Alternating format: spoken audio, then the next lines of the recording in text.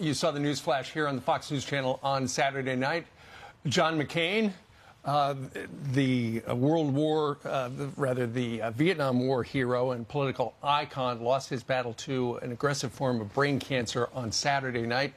The schedule of his various ceremonies this week has been released, and we're going to show you that on Wednesday, the senator will lie in state at Arizona State Capitol. Then on Thursday, there's going to be a funeral at North Phoenix Baptist Church. Joe Biden is expected to speak.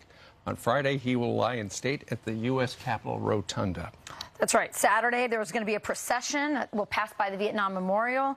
And then Sunday, there will also be a funeral at the National Cathedral. Then there will be another funeral on Sunday, a private funeral at the Naval Academy Chapel. And then he'll be buried there nearby next to his best friend, Chuck Larson, a buddy of his, so that he loved dearly, and he requested to be buried next to him. He did. He wanted to be buried alongside the Severn River there at the Academy, not at Arlington, where his father and his grandfather are buried. Right. It's also very interesting that President Obama's been asked to speak, it looks like, as well as President Bush. Right.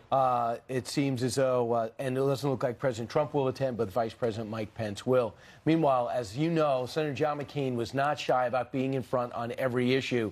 You had no doubt where he stood, whether the economy's collapsing or a war in Iraq was imminent or the surge needed to happen or there was an uprising in the Ukraine. He was there wanting to take a stand. And, Steve, you remember there were so many times he was on our couch. He was. John McCain was a friend of this program for over 20 years, and he stopped by a lot. We put together a little montage, some of the lighter moments to remember John McCain. Most angry has to be Senator John McCain, who just happens to be on our couch. Senator McCain. He's awfully happy for angry. Be on the couch. Tension. Little trip down memory lane. The president, over the last couple of days, said that you, as his 08 opponent, would not get the nomination today because in today's Republican Party, you wouldn't be conservative enough. Do you agree with him? Oh, of course, I always agree with the president. I have a new communication strategy for you.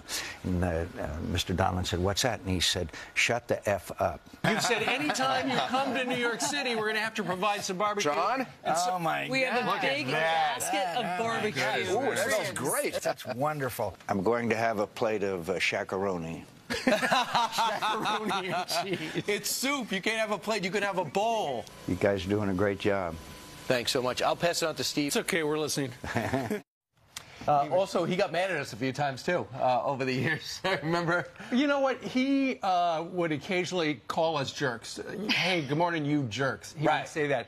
But that was a term of endearment because, you know, he saved those for his special friends. And because he was here so many times, we do regard him as a longtime friend of this program. You're so right, because Cindy McCain actually said, if he teases you, it means he likes you. Right. And one time he yelled at us.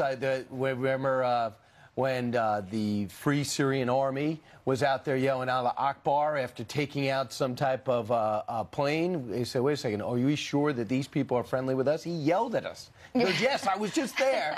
They're friendly with us. They're people we can trust. I said, okay. All right. Meanwhile, let's talk a little bit